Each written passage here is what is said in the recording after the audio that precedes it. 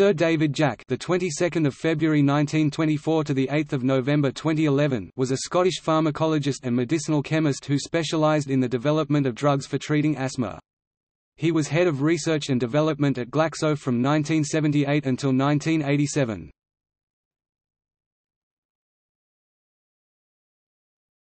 Topic: Early life and education. Jack was born the sixth and youngest child of a coal miner, in Markinch, Fife, Scotland. He attended Buckhaven High School before turning down a place at Edinburgh University to become an apprentice pharmacist.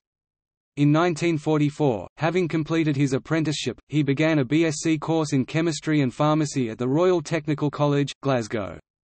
He won a number of undergraduate prizes and graduated with first-class honours.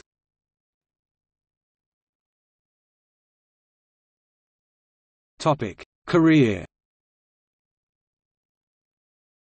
He turned down an offer to study for a doctorate and instead worked as an assistant lecturer at the University of Glasgow. In 1951 he joined the pharmaceutical company Glaxo Laboratories, moving to SmithKline and French in 1953.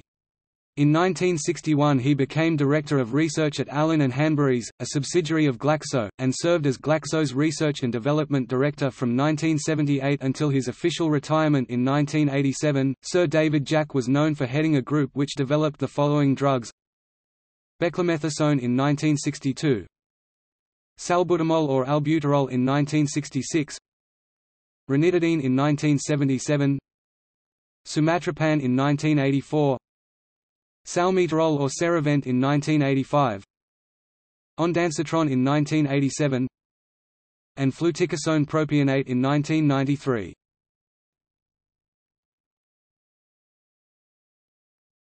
Topic: Honours.